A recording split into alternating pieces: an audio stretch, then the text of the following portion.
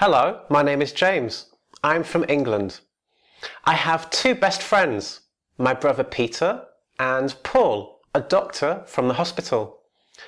Peter is my best friend and my brother. I love him because he always listens to me. He is an intelligent guy. He is always happy.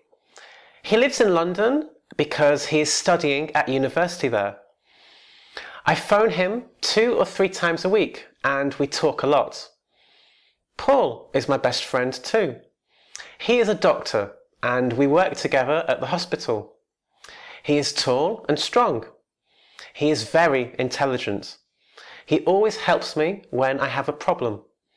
Peter and Paul are great.